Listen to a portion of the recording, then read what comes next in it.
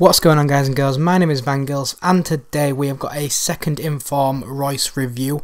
We're going to start with the goalkeeper now, and I've used him in so many squad builders over the last week. It is Manuel Neuer. I'm just loving the Bundesliga at the moment. It's so good. Defensively and in the midfield, it's just such a quality league. I'm not too certain about the attack. The striker I used in today's video was such a little gem, such a great player, but we're going to talk about him as we get towards him. And this is what I mean by a defence, guys. We're going to stick in two very average centre-backs, but are actually so good at the same time. We've got the ex-Arsenal defender, and we've also got Joel Matip.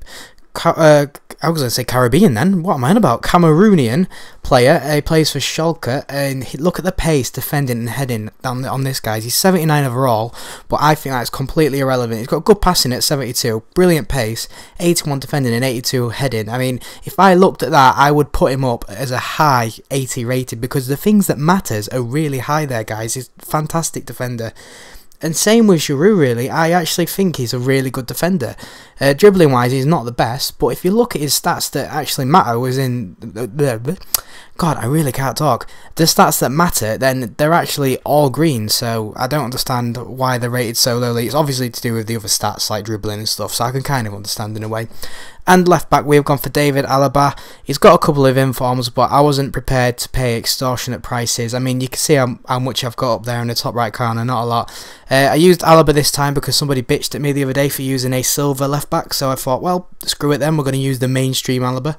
And we're going to move on to the bit of variation in the side now, which is the Swiss side of things, and we've got Liechtensteiner.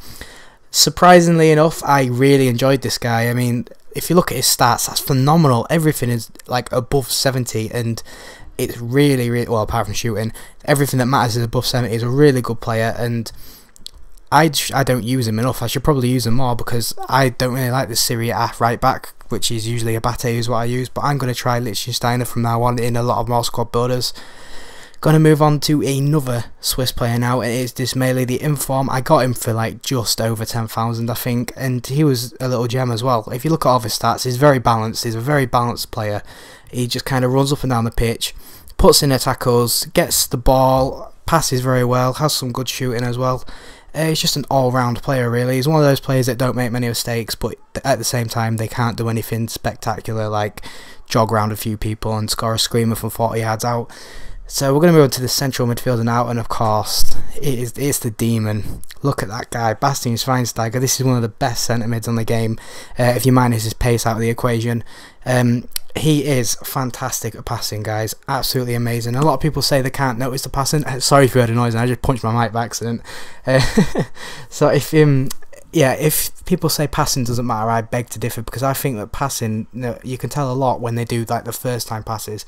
So if the ball's come to him and you want to ping it to somewhere, but you know you have to take a touch first, but there's not enough time, Schweinsteiger can actually take the can do it without taking a touch. You can just ping balls over from the first touch all the time, which is really good. Going to move on to the second German midfielder now, and it is Gundogan. Actually got an inform this week for having a fantastic game for Dortmund. One of the most underrated central midfielders on the game. He's got fantastic pace, fantastic shot, and I actually score a really nice worked goal with him. I think there's a couple of passes that lead up to it, and he's in the box and he finesses it around the goalkeeper. It's a really good goal. You should stick around to watch that one at least.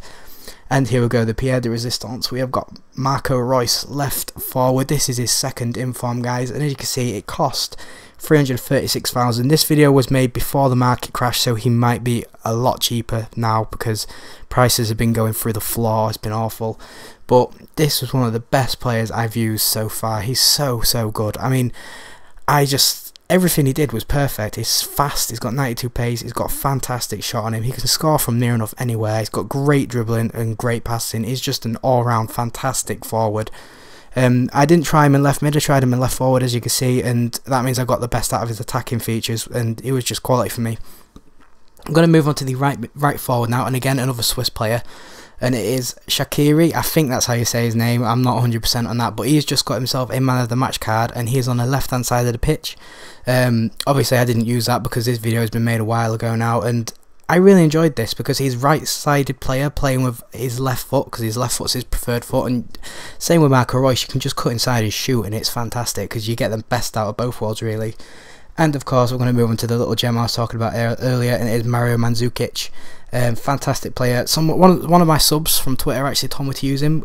Jen, if you're watching this, that's you. Thank you. And I was really glad that I actually did try him out. He's fucking so good at heading. Look at his heading stats. 89. He's got a brilliant long shot on him. He's not very, very fast, but he can out-strength defender, surprisingly. Such a good little player, guys. He's probably cheap as well now, so if you want to pick him up and try him out, please do. Cheers, guys. Bye.